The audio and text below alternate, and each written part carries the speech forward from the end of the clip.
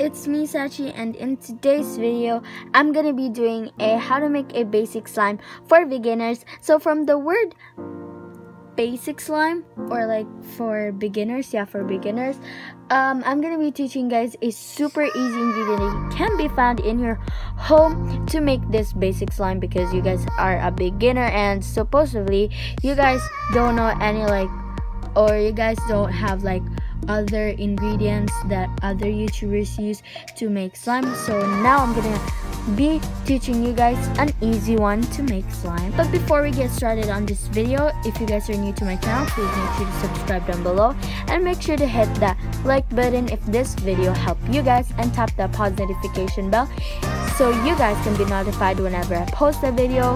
And here is the shout out from my last week video. If you guys want to get a shout out to my next video, all you need to do is to comment #Sachieh Squad. So without further ado, let's get started with the video. First thing you're gonna do is to prepare your something to mix in and with.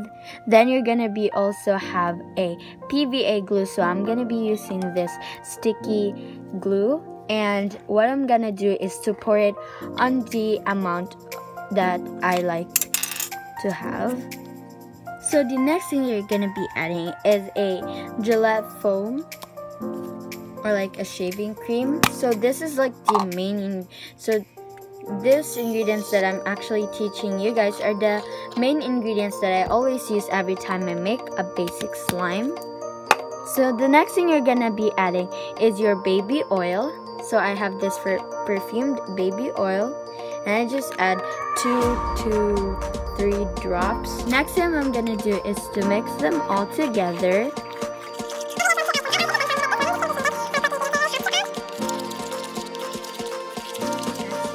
Do is to add your activator, and I'm actually using a borax solution. But if you guys don't have any borax, because as a beginner, well, you guys can definitely use some laundry detergent like Tide.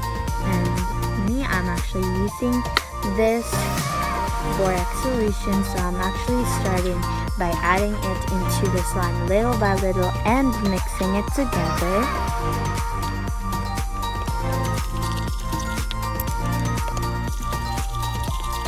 So as you guys can see, it's clumped up together. So what you're gonna need to do is to wash your hands, but I already washed my hands, and now what I'm gonna be doing is to knead the slime. But make sure to prepare your activator, because sometimes it might gonna be a little bit messy. So I'm just gonna take this out. Even YouTubers try to do a tutorial on their videos on how to make slime. Don't even think that it won't get messy, or they were just gonna do it perfectly, because YouTubers still can do a lot of mess making slime.